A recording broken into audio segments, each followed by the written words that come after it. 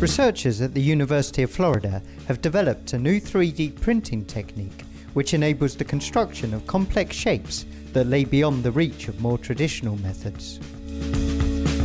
It works by inducing a gel to switch from a liquid to a solid state. Traditional methods rely on building up a structure layer by layer, with each layer needing to be attached to the layer below.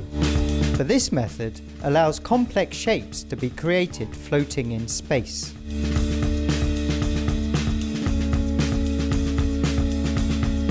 The researchers have demonstrated the technique by printing models of a knot, Russian dolls, and a jellyfish. When inks are injected into the gel, they become trapped as the gel solidifies around them.